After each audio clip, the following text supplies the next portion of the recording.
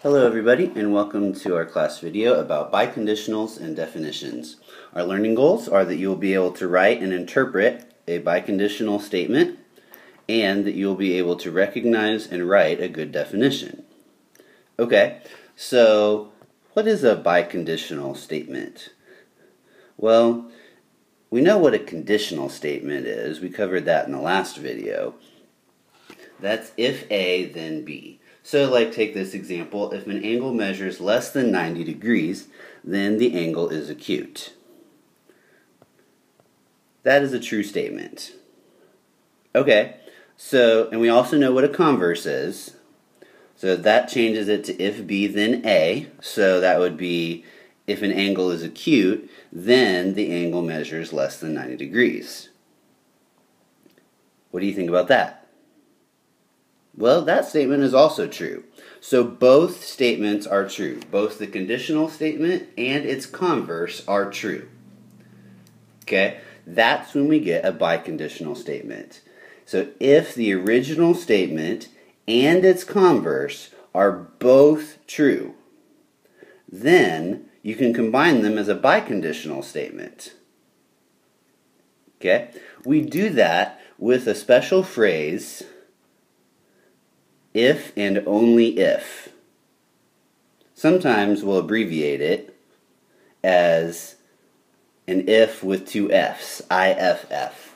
So anytime you see that in a sentence, anytime you see IFF, you read it as if and only if. Okay? So let's look at an example. Okay, so here's the statements we just looked at. If an angle measures less than 90 degrees, then it's acute. And if an angle is acute, then it measures less than 90 degrees. Both of those are true. So I can write it as a biconditional statement. Okay, so I'm going to take the two parts, the hypothesis and the conclusion, and put the phrase if and only if between them. So we'll start the sentence, an angle is acute if and only if the angle measures less than 90. Okay, so this is saying that the only way an angle can be acute is if it measures less than 90. If it's not less than 90, it's not acute. So those two things have to go together. This part and this part always occur together. The only way that it can be acute is if it measures less than 90 degrees. Okay, so this is the definition of an acute angle. Which leads me to our second topic, is what makes a good definition. Well, every good definition can be written as a biconditional. Okay? It can be written as it is this if and only if it meets these criteria. Okay? Also, a good definition uses only previously defined words. Like, take this non-example.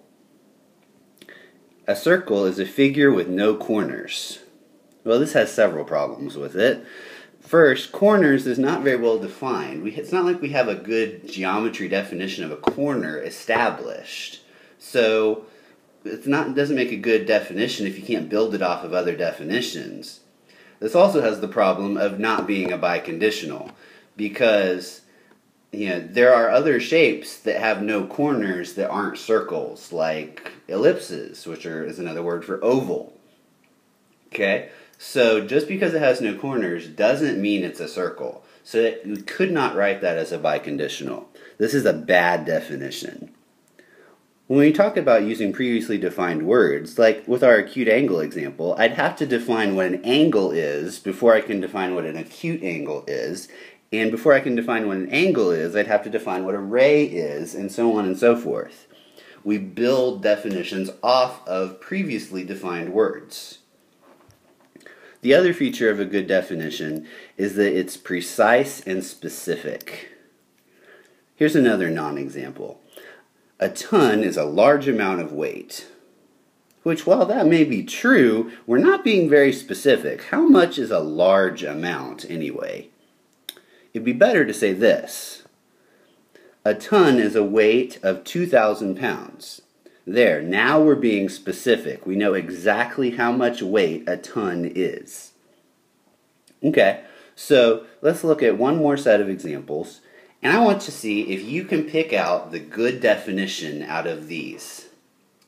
Alright, so our first contestant on the good definition show is this one right here, who says that a triangle is a shape with 3 sides.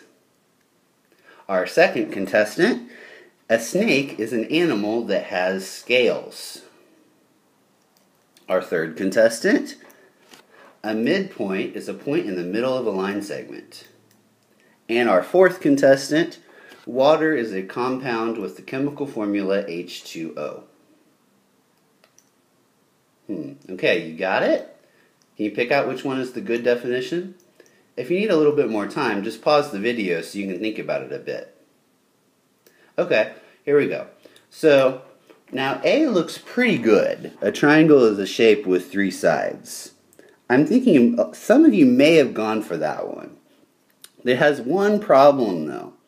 Shape is not a very well-defined term. It's not very specific. We haven't, like, what makes a shape? I mean, we kind of intuitively know what that means, but we haven't defined it really. So it would be better to say a triangle is a polygon with 3 sides. There, now we're being specific. So A is not a good definition. Alright, what about B? A snake is an animal that has scales. Well, not all animals that have scales are snakes, though. I can think of a counterexample. That would be a fish.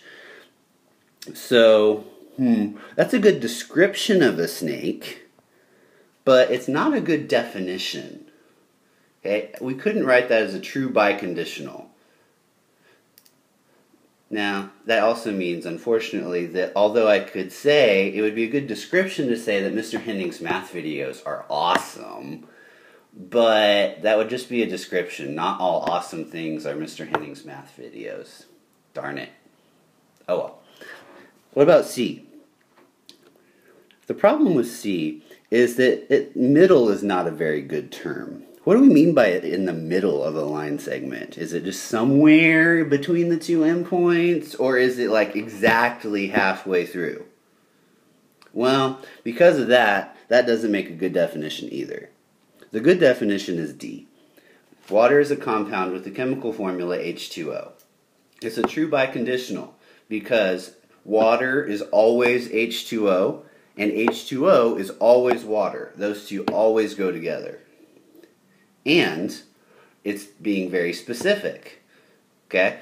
So we know there's no imprecise words in that sentence. And all of those terms would have been defined in your chemistry class. So, D is a good definition. Alright, well, I'll see you guys in class and we'll look at some other definitions. See ya!